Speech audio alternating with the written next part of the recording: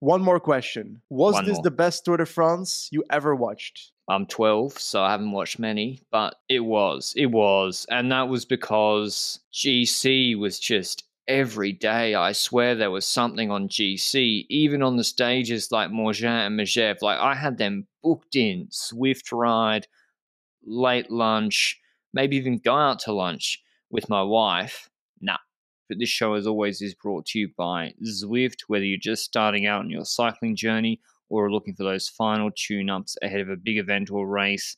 Zwift is the online cycling platform that makes things fun, as well as being the named sponsor of the Tour de France Femme avec Zwift and this podcast. If you want to find out more about Zwift, the platform, the race, go to Zwift.com, and if you want to try it out, you can get a free 7-day trial.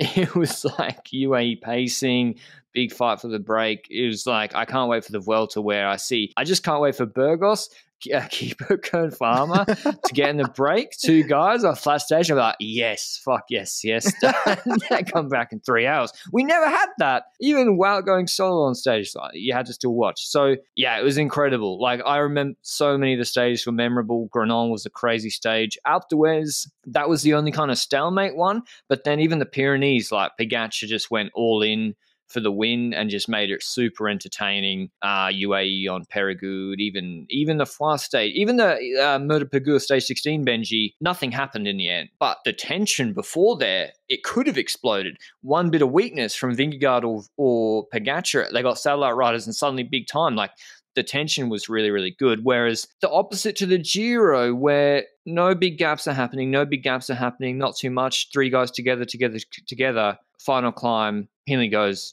takes time till Giro's over. Like it, there wasn't actually the tension. Like remember during that final Giro stage, it was like, this is shit, and it was boring. And then he just watched the test done. This tour was kind of the opposite with wall-to-wall action. So my answer is yes. Sorry, that was a very long way of saying yes. Good. I like the answer. I think when it comes to me, I was kind of like, when the Tour de France started, I was like, okay, these first 3 Danish stages, the public's amazing.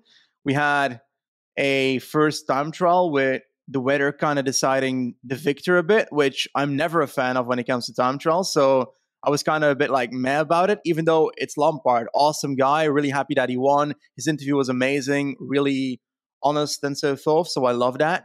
But the first 8 stages of the last year's Grand Tour are a perfect Grand Tour in itself for me. But then it became boring because it was so obvious that Pogacar was winning after the first 8 stages last year. But the first 3 stages of last year's Grand Tour were more memorable to me than the first 3 of this year's Grand Tour. Van der Poel with Mur de Bretagne, the yellow jersey for Polidor, Alaphilippe on the first stage in World Championships jersey. That's awesome to me, those first 3 stages. These 3 first stages in Denmark were a bit meh, in my personal opinion. They were. But then it started tuning up.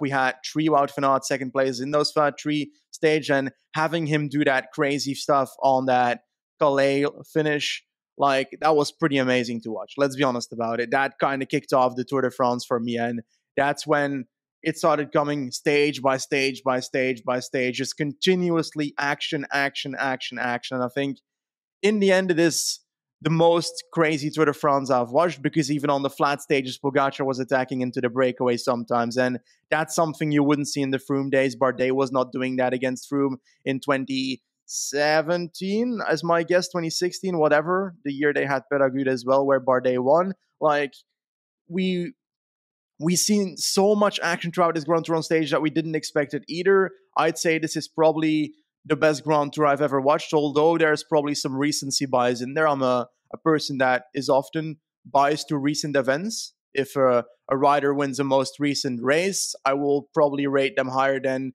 someone who won that exact race a year ago. Yeah, Remco's winning the Vuelta because he won San Sebastian. I told you this already. Exactly. That's my point. Is that... It's the best one we've ever done since starting the podcast. Yeah. Well... Is it? No, because 2020 was not the best overall race. It maybe had the most crazy finish. Yeah. But I don't think best overall race. I did mention once on the podcast, the finish of a Grand Tour is very vital to how I rate them in my rankings when it comes to the years. 2016 Giro was dog shit for me because I'm an Nibali fan. The dude's losing 17 decades on a time trial in a mountain time trial against Stevie Squarewake. So that's pretty damn sad. And in the end, in the last week, it all turns around. Yes, I'm a hardcore Nibali fan, so I'm very happy that the events unfolded like they did. It's very unfortunate for Steven, of course, for Steven Kruiswijk on that And Esteban. ice wall. Esteban, well, yeah, I never really Bike saw him Exchange as... should have won. Nah. Vincenzo Nibali, GOAT. Absolute GOAT. But I don't. Did you not? Could you have not watched the TT this year? I still had to watch it, because of 2020. I can't. I know mathematically, I was like, Pogacar cannot do anything, and after game he couldn't. But I still was like, I still got to watch this TT. I don't know what's going to happen. I didn't believe Pogacar was going to win after Paragude.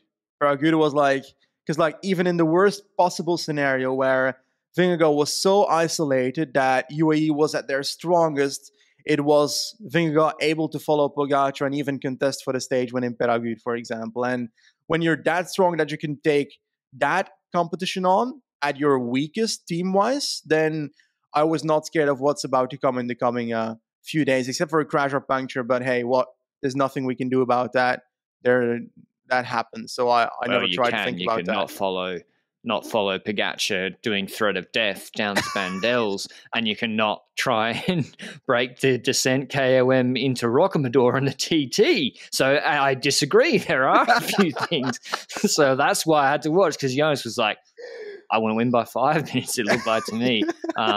I made it entertaining. But yeah, it was the best one I think we've definitely covered on the podcast. One of the best I've ever watched. And just very aggressive racing. I think that was Jumbo team being aggressive. And then you're coming up against a one-man wrecking ball. That's unfair, actually. So McNulty and Bjerg made stage 17.